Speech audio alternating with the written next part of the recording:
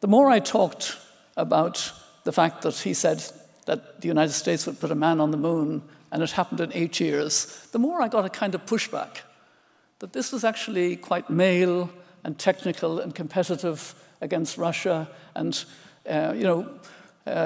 not exactly. So they said to me, come back to us with a feminist earthshot, and then we'll listen to you. And gradually, we evolved what we now call Project Dandelion.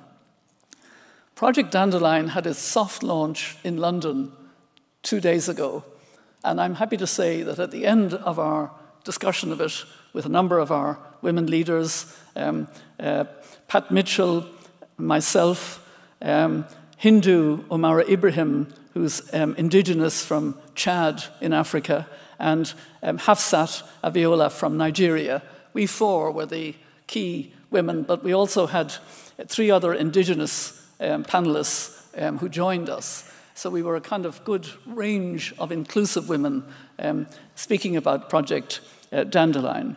The dandelion, I have learned, is a flower weed that grows on all 7 continents. It's very resilient. If you ever try to get rid of it from your lawn or your front, it's very hard. It's also used by some farmers to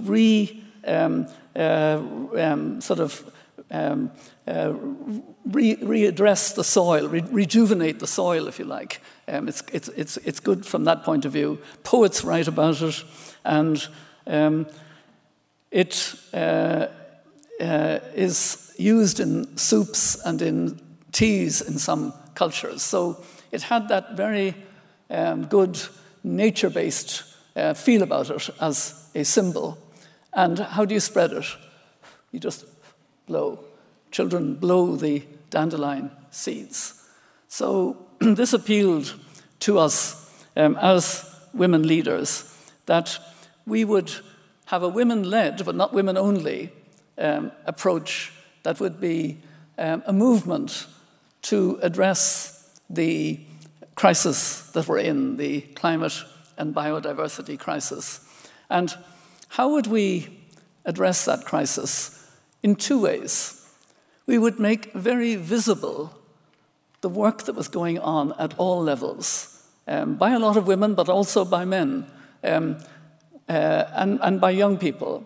Women in making communities more resilient, in being innovative, in the work of progressive business, the work of philanthropy, the work of indigenous communities, and then by making it more visible, we would have a systems change approach to ensure that we made connections that grew the way of doing, that connected and learned across, that spread examples, spread the dandelion seed examples through that visibility.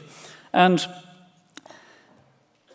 because we were a climate justice movement that we want to build, we would also insist on what I would say is the hard side, which not all women leaders will do, but there are many of us who are prepared to do it. And that is to say that governments must stop subsidizing fossil fuel and